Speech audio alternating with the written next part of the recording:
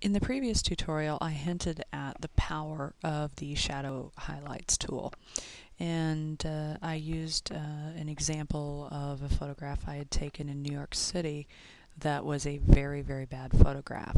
Well, this photograph I took at a county fair, and it's not a great photograph, but it's a great demonstration of the shadow highlights capabilities. As you can see here, I took a picture of a little girl, and she was looking straight at me. It's a little bit out of focus, and that's because I was doing handheld, and I shouldn't have been. I should have probably used some sort of lighting with this, but it was supposed to be a candid shot. And she's kind of backlit, so that throws her face in complete shadow.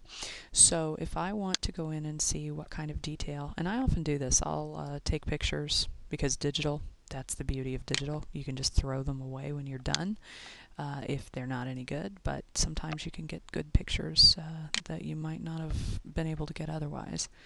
So let's go Image, Adjustments, Shadow Highlight. And you can see by default at its 50%, suddenly we're starting to see all kinds of detail out here.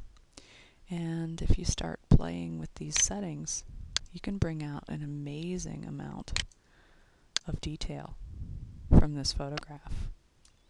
And you can start to see this beautiful little girl's face. One of the cool things I love about this tool is you can do some really fun special effects. If you take that color correction all the way down, you can make things that are highly saturated color stay that way, and things that are subtle color, they can actually go to black and white. It's kind of a fun little technique. Doesn't work with every photograph, but works with several that I've tried that are contrasty like that. And just feel free to play around with some of these settings. And before you know it, you have a beautiful little girl right in front of you. And the more you play with these settings, and notice how I just drag them all over the place, but I'm watching the picture the whole time, because I don't really care what the settings are, because I'm not going to be printing these out. So I don't care whether I'm coming up with colors that are impossible to print or anything like that. And I'm kind of liking what I'm seeing right there, so I'm going to say OK. So just to compare it with the original, there is the shadow highlights version, and Control Z, there it was, the original version.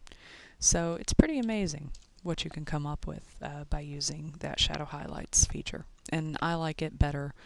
I haven't shown you how to do curves. Curves is another one that you can play with. I tend to like the shadow highlights the best.